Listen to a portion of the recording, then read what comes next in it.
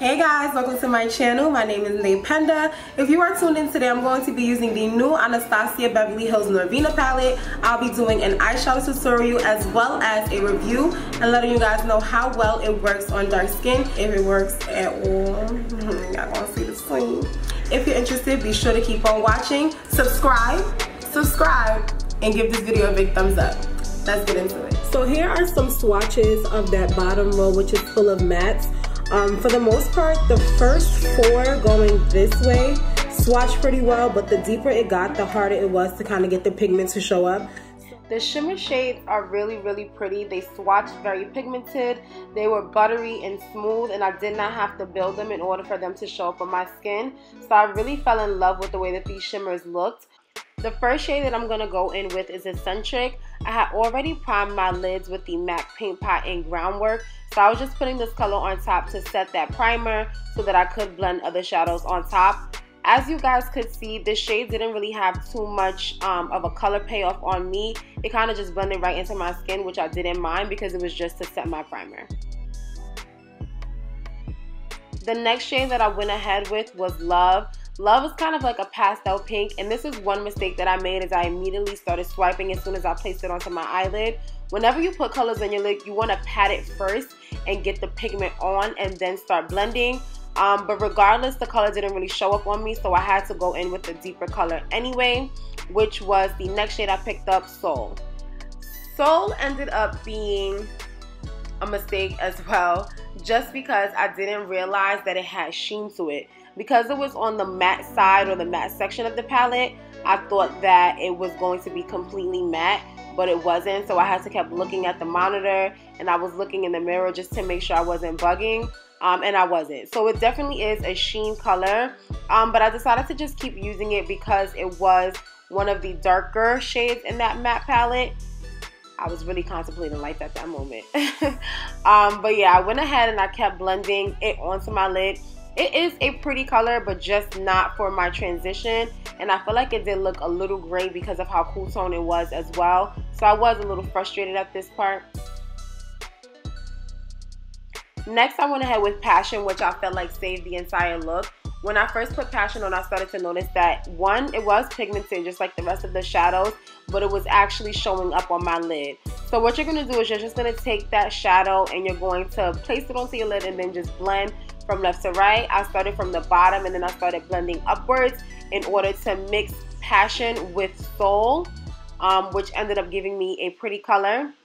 Then I went back into Eccentric in order to blend out the ends of my lid, but also to blend out that area right underneath my brow bone, and just mix all of the colors together. Next, I went ahead and used my MAC Paint Pot in Groundwork in order to cut my crease.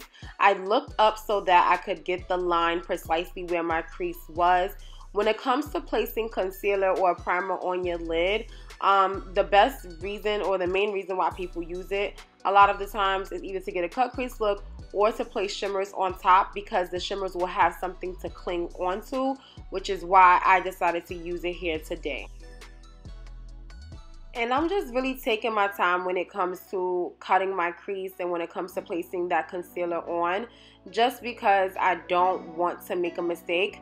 The next thing I did is I went back into Passion to deepen up the area above where I cut my crease so that I could have a little bit more dimension, just because I like the way it looks when that top line before you cut your crease is darker. Next, I'm going in with the shade Rose Gold. Rose Gold was so freaking pretty. Like, I was finally at this point of the tutorial starting to get happy. I had to look and make sure I wasn't bugging and make sure that it was translating well on camera, because I was just like, wait, is this palette finally starting to work for me? Like, look, I was skeptical. But yeah, I went ahead and I placed Rose Gold on my lid. Then I went in with Celestial and I placed that in the middle to kind of give it like an ombre look. When it comes to placing this color on, you just want to pack it first and then swipe. So you just place, and then swipe. So pack, and then swipe it over. Next, I went ahead to use the shade Drama, and I'm putting that on the end of my lid. This was just kind of like an ombre kind of look that I was going for with these shades. And once I placed it onto my lid again, I just patted and then swiped it out. I went back in with Passion to try to deepen it, but it really didn't do much, so I kind of just kept it pushing. Sidebar, you guys noticed in my last video I said, oh, nobody wants to be a fine girl with no pimple. Well, guess who woke up with pimples on their face 2 days later? Be careful what you wish for. So I started to notice that I didn't have as much dimension above my crease as I wanted. So I decided to take this NYX purple liner and kind of just draw a line above my crease so that there could be a darker shade or a shade that showed up darker. When it comes to using liners, you kind of do have to have a steady hand. I don't have a steady hand, and because I don't have a steady hand and I'm aware of that, I always take my time. That is the key when it comes to liners. When you are not someone that has a steady hand, is take your time. So even with the black liner that I'm putting on to kind of lay my wing, you can see that I'm doing it in very, very small sections and taking my time with it so that I don't mess up. Once I closed that wing liner, I decided I wanted to add another liner on top of that black liner. So I went in with a pink liner right above the black. When it comes to applying this pink liner, what you want to do is make sure that you don't go too high. It's okay if you go a little lower than you intend, because you can just go back in with that black liner and fix it. But if you go in too high, you're going to mess up that base that you already set with those shimmer shades. So just take your time. And if you notice, I looked up prematurely and I kind of got a little bit of that pink liner right above that purple crease. So I am going to fix that just by going back in with Celestial and putting it right above that pink liner. Now I'm going back in and fixing wherever I went too low with my pink liner by applying my black. Then I'm going to go ahead and put on some mascara to get ready to apply my lashes. And once I applied the lashes, I went back in again just to make sure that you couldn't see my lash band by using that black liner. At this point, I was just kind of looking to see what else I wanted to do to the look. And I noticed that with these NYX liners, they kind of do crack, or not kind of, they do crack a lot. So I went back over it with another coat just to get rid of the cracking that was already happening. So just be careful whenever you're using these NYX Vivid liners.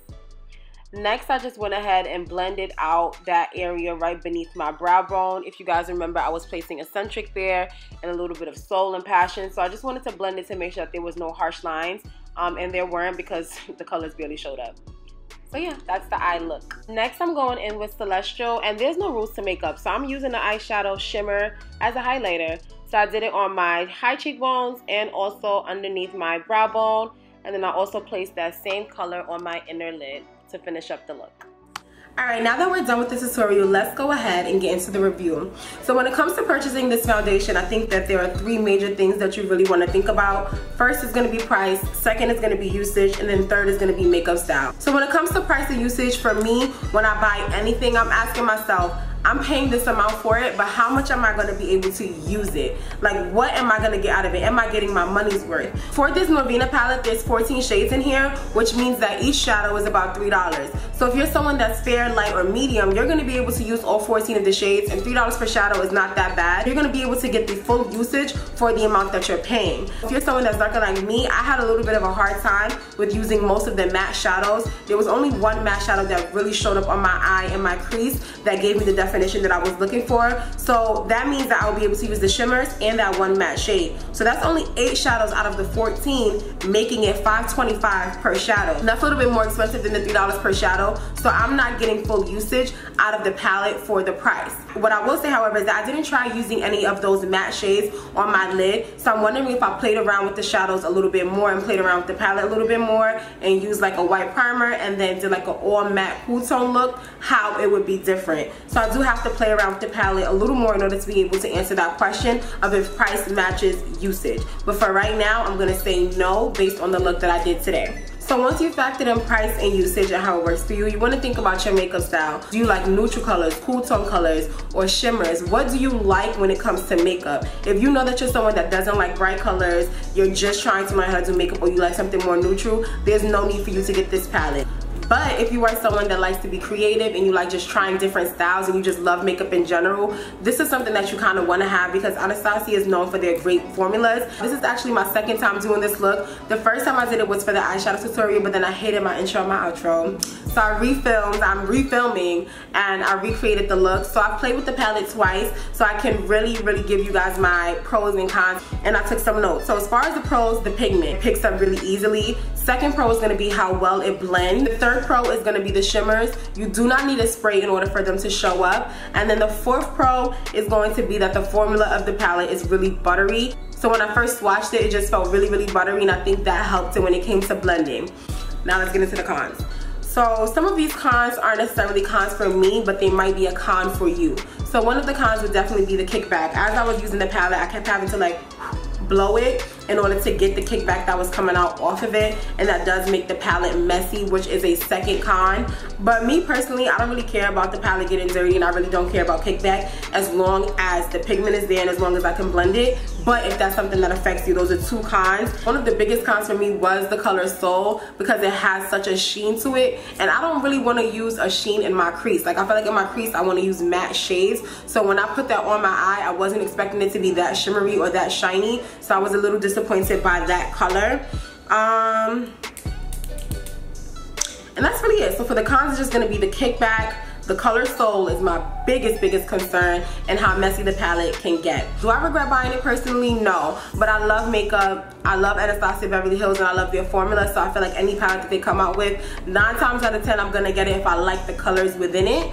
So I don't regret it personally. Now, is it dark skin friendly? Half and half. The shimmers are definitely dark skin friendly, and that one matte shade is definitely dark skin friendly. But for the other matte shades showing up in your crease, definitely not. They're not gonna show up. The colors, it was either that they were too close to my skin tone, or they kind of gave off like a gray cast, but that grayness comes from the fact that it's a cool tone shade, so it doesn't really look the best, I would say, on my crease or on my eye. Thank you guys so much for watching this video. I want you guys to comment down below and let me know what you thought of the eyeshadow look, and also what do you think of the palette? Do you think it is dark skin friendly? Do you think it's not? Do you think it's worth the $42? Let me know your thoughts. Make sure you go ahead and subscribe, and I hope to see you guys here on Wednesday. In case you didn't know, I do post every Wednesday and every Sunday, and you can also follow me on Instagram and Twitter to see other makeup looks and just to get to know me a little bit more. Make sure you subscribe. I think I said subscribe like 3 times in this tutorial, but subscribe. Okay? Bye guys.